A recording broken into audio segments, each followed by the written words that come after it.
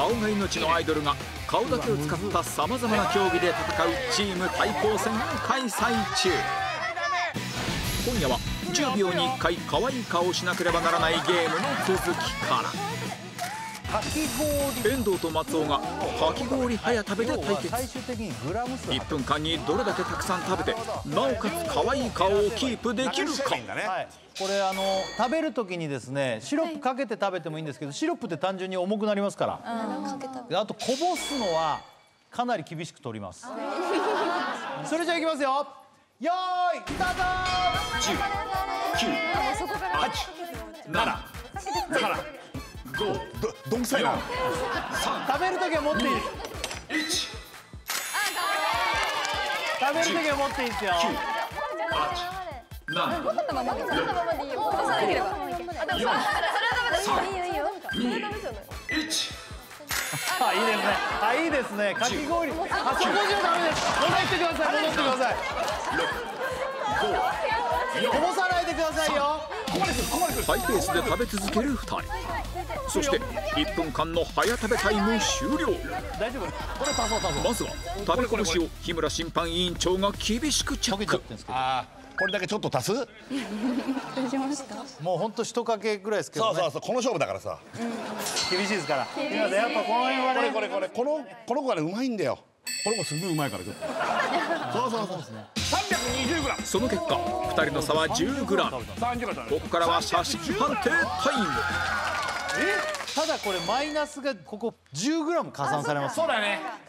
じゃあこっからだね。まず1枚目。まあいいでしょう。まあ可愛いよ。2枚目いきましょう。オッケー。ああ、これぞだね。続いてどうすか遠藤これ。まあこののやつね。まあ可愛いか。じゃあ続いてまあ松尾もさっきからこればっかやってますね。僕はねそこが言いたい。いやこの顔多いよ。じゃあここもう一回やったらやばいですからね。そうまあ遠藤もまあベロ出してまあいいでしょうこれ。ベロはねよかった。ベロは良かったってなんですか。パターンとしてよかったよね。パターンとしてね。はい続いてでこれじゃなくなってましたね。次がラスト。このままだと松尾が 10g 勝ってますから。さあ最後。いや松尾ピースありましたねさっき。松尾これはダメでしょ。いや最初のピースありましたね。厳しい。さっきも同じポーズ。いやなんすか。ね持ってます。同じポーズなのに。さきちゃんは顔の表情が違うから。ピースも顔が違う。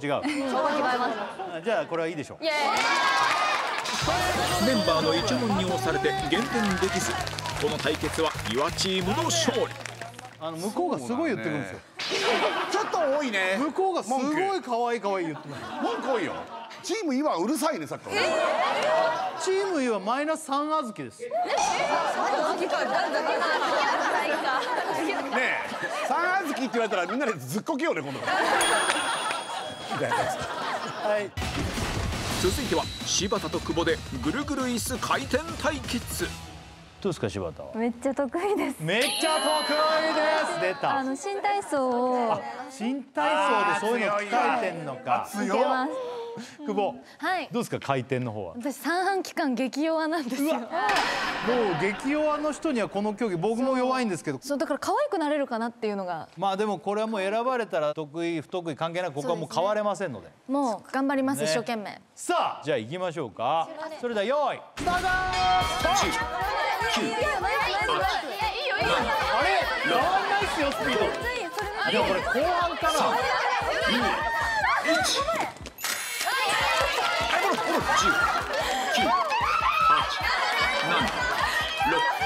あれこれ回転数変わんないの。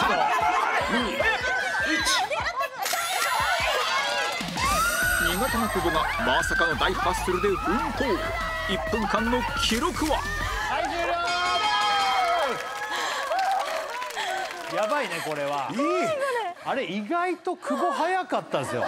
柴田さあ26周久保29周回転数で上回りました。さすがいいよ。可愛い顔。ここから写真判定。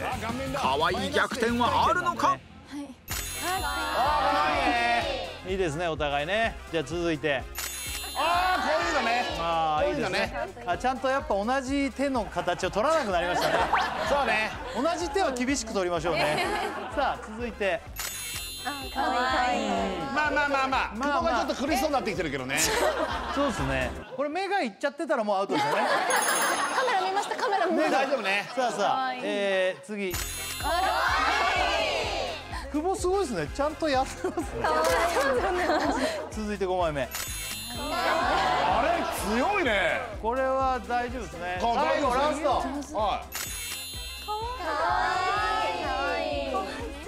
柴田どうですかこれ。いやだからブレてますけど。止まってますよ。この競技査定するとブーブー言われるからっつって。そうなんだよ。可愛い可愛い言われて。ということでここも勝敗は変わらず岩チーム勝利。大ですか日村さんも疲れました。俺地味に今膝が痛いですね。日村さん水が溜まってますか。全然大丈夫。さあ続いてのゲームいきましょう。日村さんお願いします。真顔早打ち頑張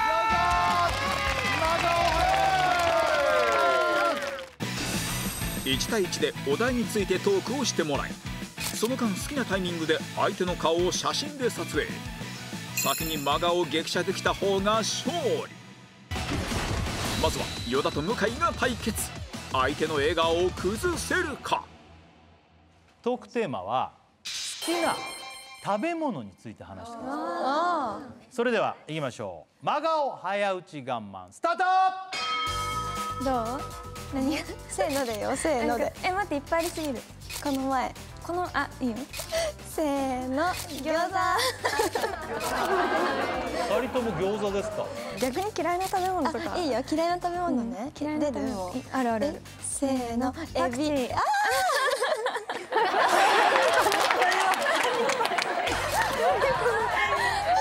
エビのさ何が嫌いなの？エビが嫌いなの？エビの嫌いなところいっぱい言ってみて。見た目と味と匂いと。あれこれドローになっちゃいますよこのパクチーの嫌いなところはカメムシが出てくるから。わかる。ね。カメムシの味です。カメムシ好き？大嫌い。これさ。カメムシ好きって人あんまいないです。2分経過です。これさ。ちょっと待ってください。ストップします。与田でしょ。これね。これだ。ダメ？笑ってる。これをパッと映って笑ってるに入ります。笑ってる。これですよ。笑ってるこれ。笑ってます。口角洗ってる。上がってる。今後ここちょっとグレーからもう黒にします。この辺は。この辺はもう黒だよ。今回は最初なんでね。はい、じゃあ続けましょう。続行です。分かった。何？じゃあ絶対外せない餃子の具は？そうだね。ニンニク。ニンニクね。柚子胡椒は？ちょっと待った。今のようだ。これどうですか？笑ってます。これさっきのもあるから合わせて。これなんで？ということで向井が早打ち成功。岩チームの勝利。これトークも向井が質問に入ってんですよ。与田が考えちゃってんですよ。向井うまいな。あと向井ずっと歯出して笑ってる。そうなのよ。よくなんかやゆようの時ってなんか口の形こうなったりなんかするのにずっとこのまま喋ってるから怖かった。続いては黒見対久保。トークテーマは好きな映画。一緒にせーので言います。でもさ前一緒だったもんね。前一緒でしたね。せーのサテライト。全然違う。あれはだって嘘のあれですから。黒見は。そっか黒見は好きじゃなかったんだもんね。でも言おうとしたの分かった。侍ジャパンのやつだよね。どこが好き？何のシーンが一番好き？いややっぱり撃たれた時の誰が？いやでも朗希さんもそうじゃないですか。ね撃たれたところね。後ろで男泣きしてるシーン、あれをぜひ見てほしいです。源田選手のシーンは。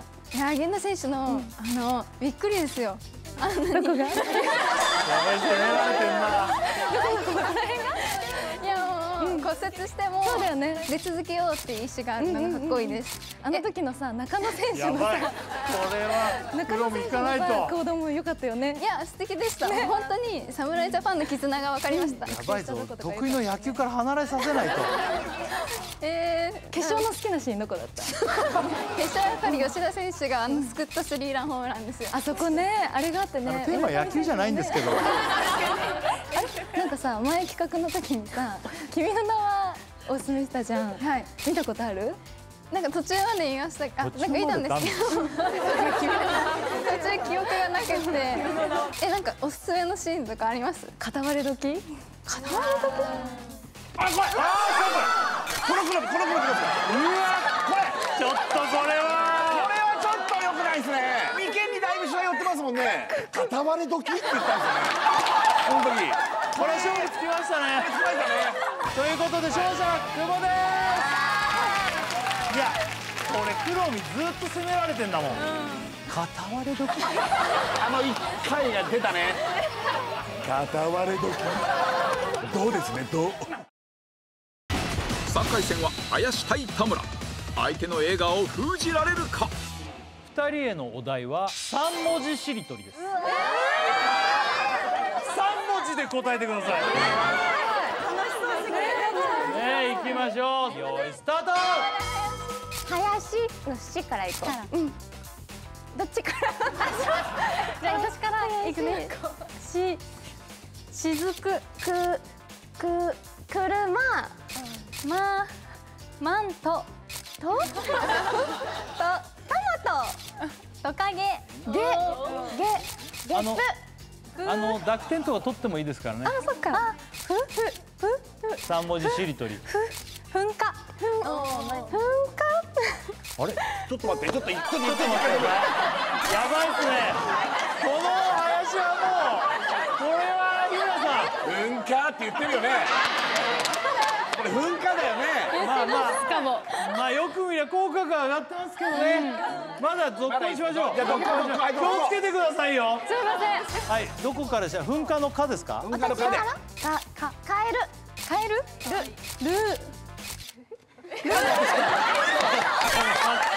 れはもうちょっと笑ってますか？ルの笑顔ですか？まあ超近くで見るとこうやって笑ってるんですよ。これはだからセーフにしますけど気をつけてください。林もう次はダメよ。しかしその後もこのゲーム最弱の林を何度も見逃すが。林ですか？ラッパパンツ積み木。これです。これもう目が笑ってということでこの対決も岩チーム勝利。ここで圧倒的に負けている山チームのため最後に特別救済ゲーム。山チームの1人が30秒で面白顔を作って相手を笑わせたらポイント獲得。3回チャレンジして2勝できれば同点のチャンス。まずは梅沢が挑戦。岩チームの牡蠣を笑わせろ。スタート。30秒で作り上げた顔とは。日村さんあんま近いと日村さんで笑っちゃう可能性ありますから気をつけてください。さあそれじゃあいきます。3、2、1。こ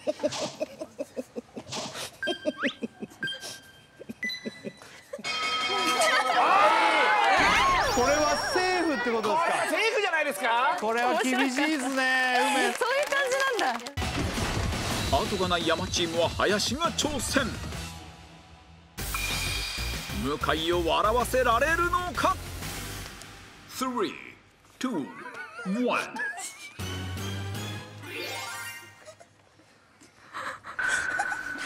これはすごいですね。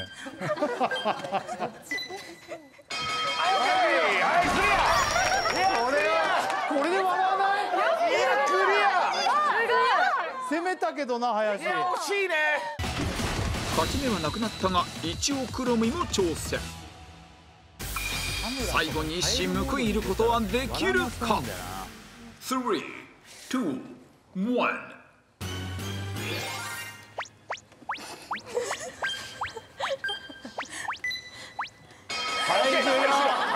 れクロミそれ弱いよそれ。岩チ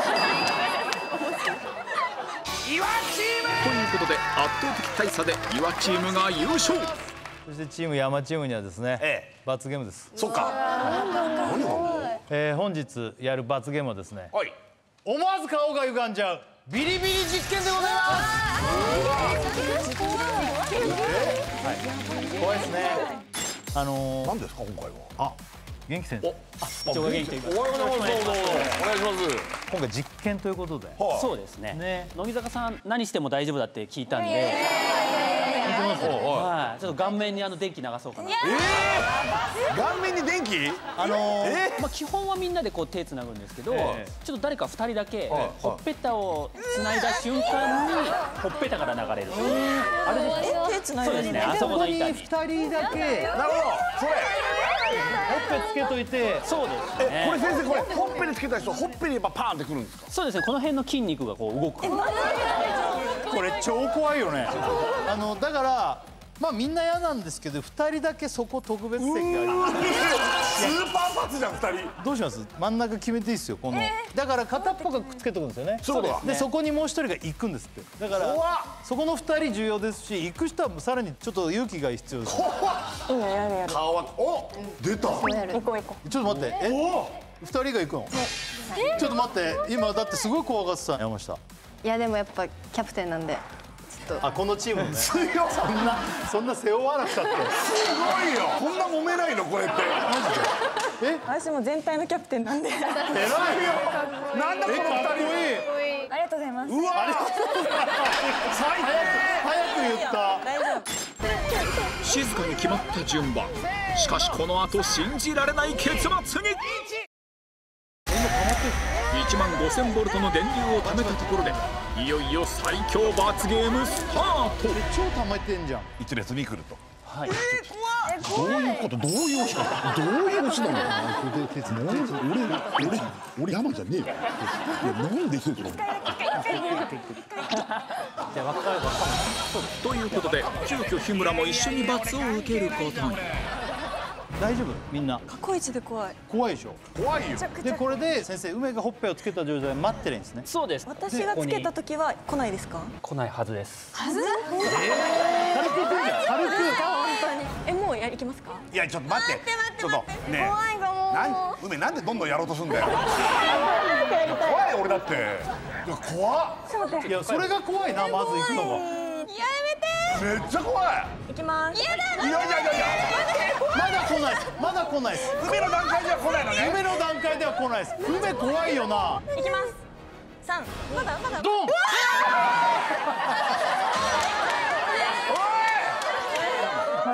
まあほら。こういうのあるじゃん。じゃこっちも全員わーってなってんだよ。まあ梅もうそれつけてんの？まだです。これつけるのも怖い。いや怖いよな。これは来ないみたいなの。いきます。はい。来ないわ。来ないです。さあでは山下。怖い。山下がほっぺたつけるとみんなに行きます。マジで？じゃあ本当に？みんな山下。やってるからね。確かに。じゃあ行きますか山下。怖い。やばい。怖いね。みんな心を決めてください。あれ日村さん入ってんだね。なんで入ってんだよ俺なんで入ってんのよ。今日村さんがいなくなったら私もう無理です。何それありがとう。さあ行こうか。じゃあ山下お願いします。大丈夫。行きますよ。行くよ。一気にいける。どうしよう。ちょっと待って。いいよ。ちょっと待って。本当に？ゆっくりでいいよ。ゆっくり。さあもうあと10センチぐらいですね。本当に？はい。3、2、1でいこう。オッケー。誰？言うよ。誰か。せーの。3、2、1。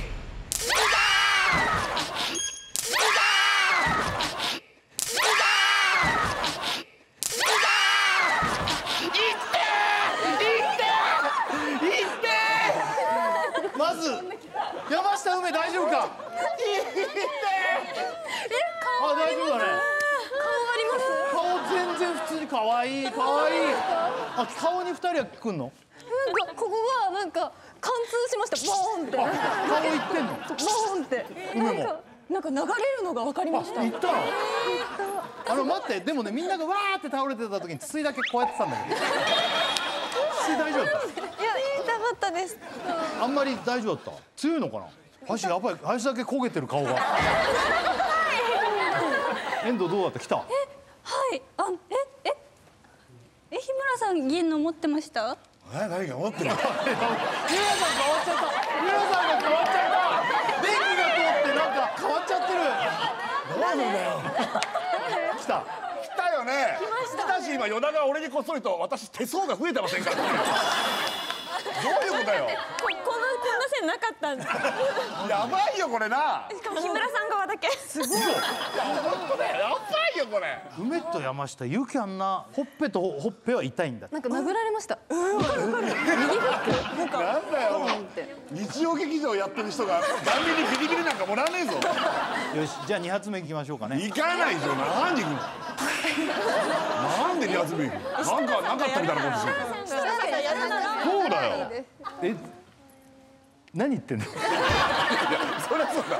俺が参加するのは2発目やる？はい。2人が真ん中に。俺らが真ん中っておかしい。いやいや、なんで俺入ってくるの？勘弁してくれって本当に。ねえ日村さん、俺らが端ならいいよ。何やってんの？なんでノリノリなんだこれに対して。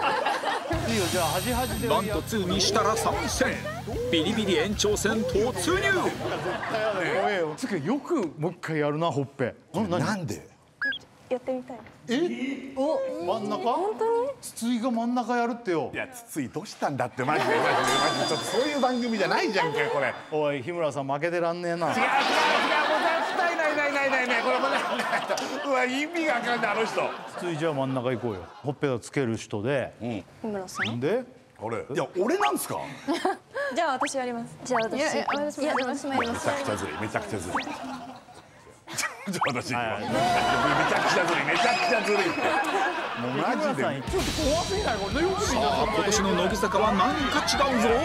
それではこの後全員ビリビリ。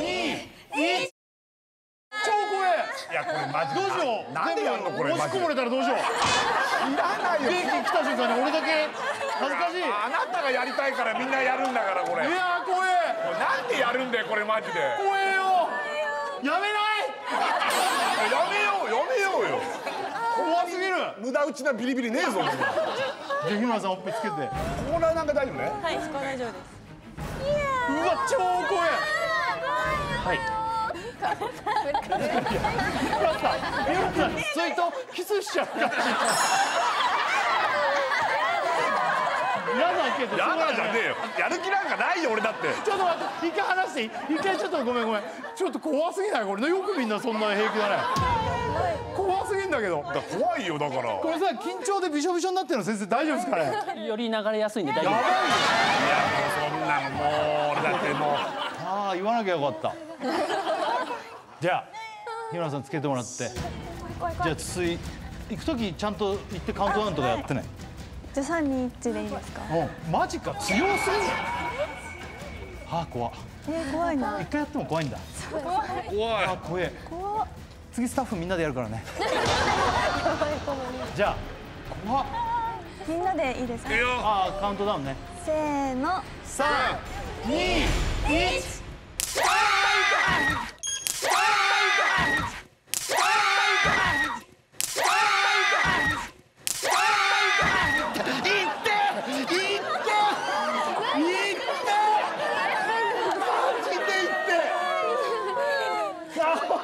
本当ぶん殴られるこれ。なんでやってんだよこれ。日村さんどうだったか。いや俺はね、マジで本当山下言ったらバーンってぶん殴られてびっくりパッとなったらまた筒井立ってたんだよ。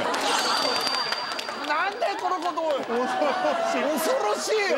筒井大丈夫だったの？パチンって開きました。あれあるある探検隊やってるの？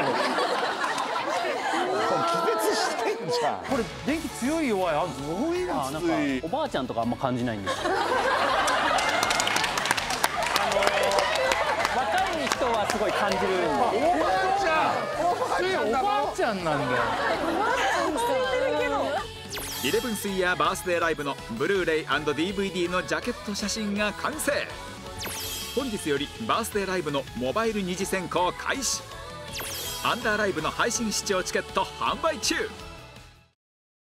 昨坂口珠美です。2024年は久保とレノと3人で、なんか大人になった私たちの会をどこかでやりたいなって思っております。それでは皆さんチャンネル登録お願いします。